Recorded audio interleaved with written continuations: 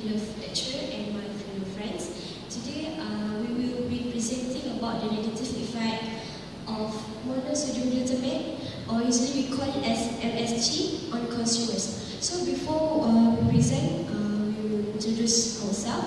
First, my name is Rosnani binti Berandi. My meter number is 178353, and this is my partner Nurul Ain binti Muhammad Zulkifli, 179458. Okay, so let's start. Okay, first of all, what is monosodium glutamate? Okay, the first is sodium salt.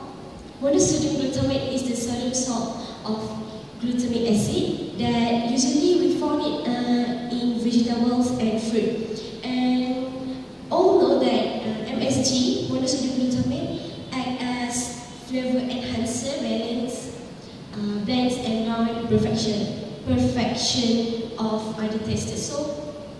So usually the people will use MSG for the better taste of their food, and usually particularly popular in Korea, Japan, and China. Okay, but why MSG is so dangerous to us? We all use the MSG in our food, but this is so dangerous for us because there is two factors that we take. The first is MSG is oxytocin. That point will be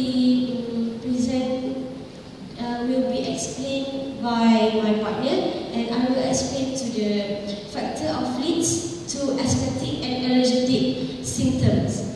Okay, the first is leads to allergic and asthmatic symptom. Why MSG will lead to allergic symptom? First, when we use the larger doses of MSG on our food, we can find the symptom like headache, tingling skin, burning sensation in the chest, and reduction of airflow. So when we use the MSG and there is a symptom where the reduction of airflow happen to us, this is will continue to cause many other effects like asthma. So can we see the picture like the above? The woman chest are so red because of the burning sensation. This is why the MSG is so dangerous for us. Next, okay, MSG also lead to allergic and asthmatic symptom. Why? Because when we use the MSG will stimulate nerve cell in mouth and also in other part of our body. So MSG also trigger the wall of the artery, what we call blood vessel to contract. So when the blood vessel becomes smaller, we will see that the people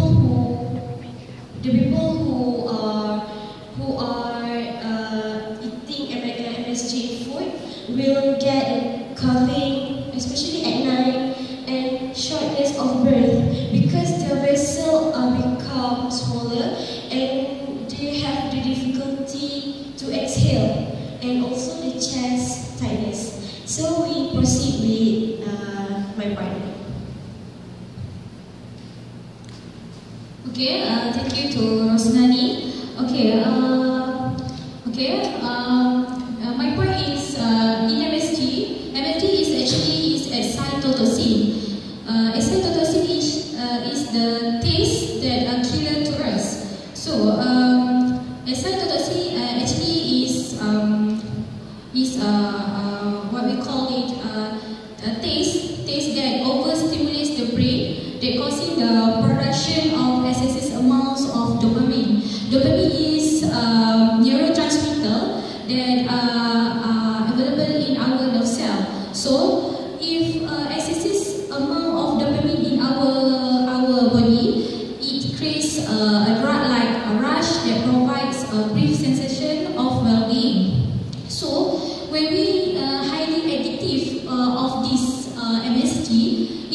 will cause consumer to keep coming back for more and end up overeating. So they keep eating and eating without their food. So they feel always hungry, and so and end up is can cause brain cells destroy, or what we call as cancer.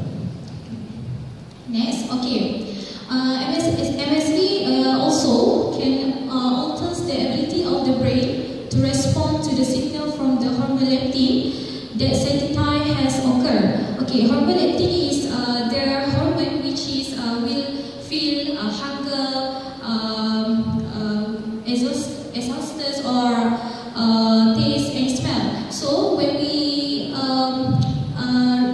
use a lot of MSG in our food, that can lead to obesity. So for the conclusion is, MSG is either 100% safe or a dangerous neurotoxin, right?